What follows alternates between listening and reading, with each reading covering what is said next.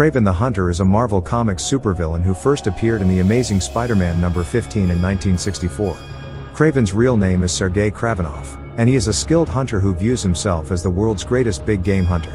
He is a member of the Kravinoff family, a line of aristocrats with a long history of hunting. Kraven is a physically imposing figure with enhanced strength, speed, and agility. He is also a master of hand-to-hand combat and is proficient in the use of various weapons. In addition to his physical abilities, Kraven has an advanced sense of smell that allows him to track his prey with great accuracy. Kraven is perhaps best known for his obsession with hunting Spider-Man, whom he sees as the ultimate prey. In the famous storyline Kraven's Last Hunt, Kraven captures and seemingly kills Spider-Man, donning his costume and becoming Spider-Man for a time. The storyline is considered one of the greatest Spider-Man stories of all time. Kraven has been a recurring antagonist for Spider-Man and other Marvel heroes, and he has also been a member of several villainous groups, including the Sinister Six.